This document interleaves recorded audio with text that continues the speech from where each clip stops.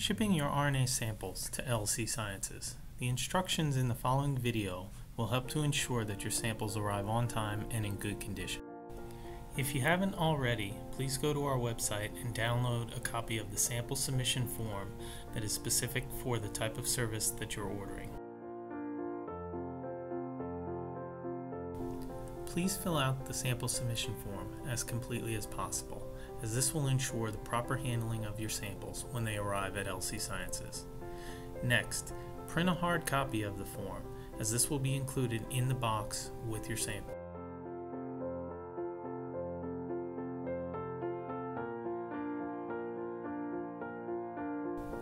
Also, email a copy of the form to sales@lcsciences.com. Please email the Excel form directly and not a PDF copy of the form. For shipping, we recommend transferring your samples to a 1.5 ml Eppendorf tube.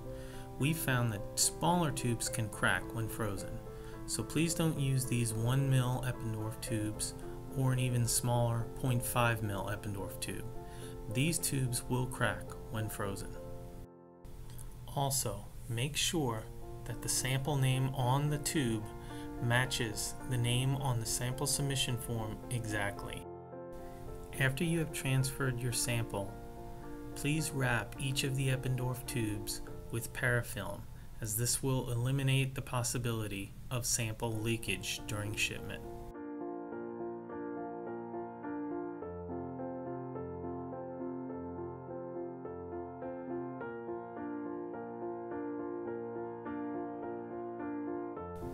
Next, place all of the Eppendorf tubes into a Ziploc storage bag and seal the bag.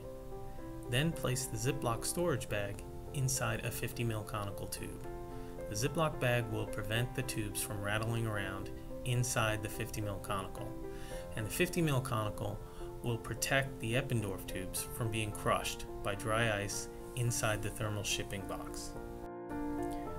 Place the 50 ml conical tube containing your samples into a thermal shipping box. We recommend a box with a wall thickness of at least 1.5 inches. Add dry ice to the shipping box.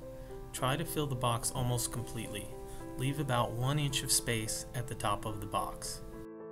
Then add a regular ice pack to the top of the box.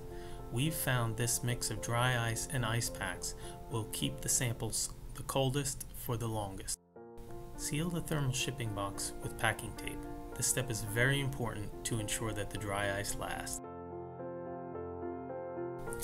Place the thermal shipping container inside the shipping box, and then place the hard copy of the sample submission form inside the box as well.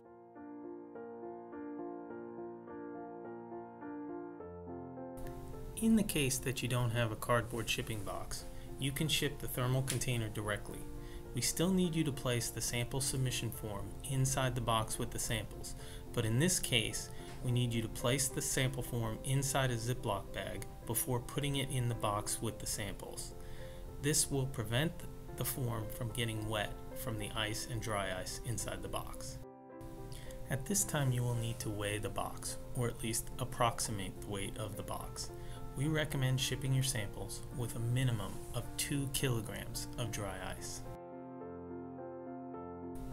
The law requires that all shipments containing dry ice bear this sticker indicating the approximate weight of the dry ice within the shipment.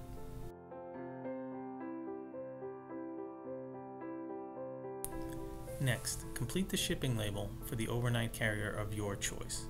The weight of the shipment is also indicated here.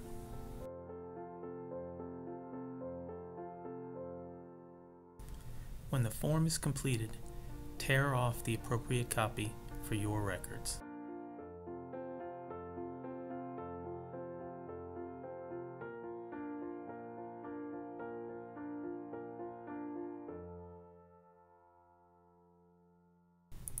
Last, place the label on the shipping box and you're ready to go.